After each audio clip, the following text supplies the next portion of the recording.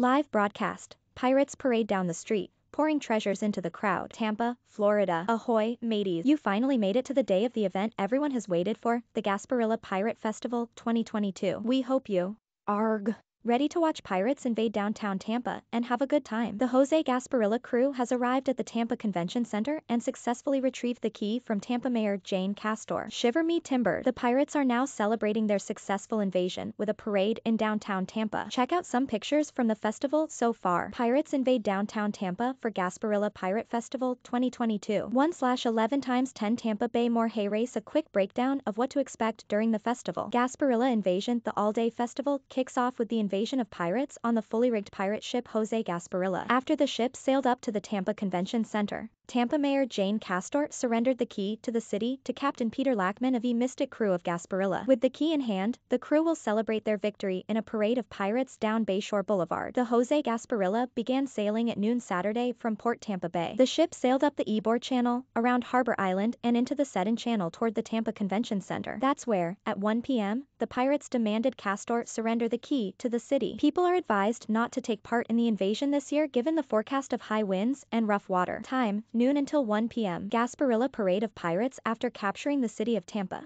There's no better way to celebrate than a big parade in downtown Tampa. Pirates will invade the streets to shower the crowds with treasures along the 4.5-mile parade route. The parade will begin at Bay to Bay Boulevard and Bayshore Boulevard before continuing down Bayshore Boulevard. Once floats reach Brorein Street, the parade will make a turn to the east. A quick turn onto Ashley Drive is up next on the Pirates route before it ends at the intersection with Cass Street. The Gasparilla Parade of Parade Pirates will feature more than 140 units, including 103 elaborate floats, 5 marching bands, and 50 distinct crews. You can catch them and their treasures anywhere along the parade route for free. See a map of the parade route here. Time, 2 p.m. until 6 p.m. Location, along Bayshore Boulevard. Along with the main events, there are stages placed along the Riverwalk in downtown Tampa with live entertainment pre- and post-parade. In Curtis Hickson Waterfront Parle and MacDill Park, the event's website explains. So who will be taking the stage? Hey race, a quick list to keep in mind. MacDill Park Stage, DJ/station music, 10 to 11:30 a.m. Sean Scheller and the Contenders, 11:30 a.m. until 3 p.m. Break for Parade of the Pirates, 3 to 5:30 p.m. More is More, 5:30 to 8 p.m. Curtis Hickson Park Stage, DJ/station music, 9 to 10 a.m. Caliente Band, 10 a.m. until 3 p.m. Break for Parade of the Pirates, 3:30 to 5:30 p.m. Krewe,